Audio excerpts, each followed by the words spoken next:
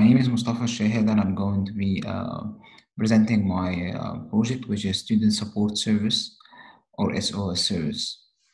The introduction is medical education in Egypt has experienced a major change in the past few years by adopting a new 5+2 integrated program rather than the classic 6+1 internship program. And also there was a shifting to the hybrid learning during the pandemic to cope with the current situation.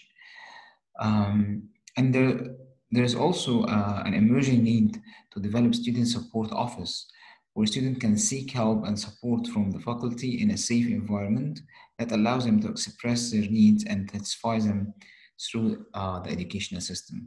So our aim was to facilitate smooth, stress-free learning experience for all students joining the Faculty of Medicine at Ain Shams University through establishing a student support office with an online gate that provides students with different kind of support, either academic, physical, or psychological, and help students with disabilities.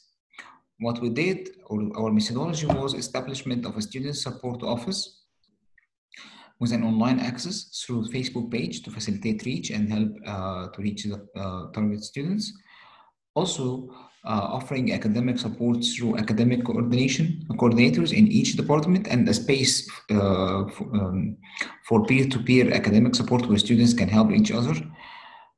Also for the mental well-being, helping students suffering from psychological problems through coordination with the psychiatric department, and students were assured that their personal information is kept secret and confidential.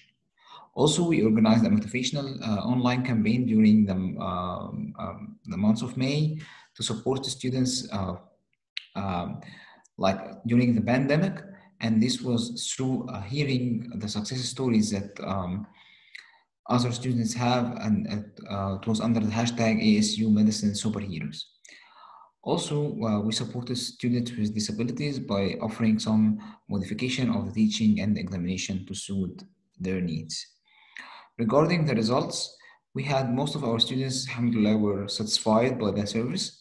They were either satisfied or very satisfied, and this was actually great. And even some of them, we had some testimonials from the students, and some of them actually showed that they felt like it's a second home where they can go and feel relaxed.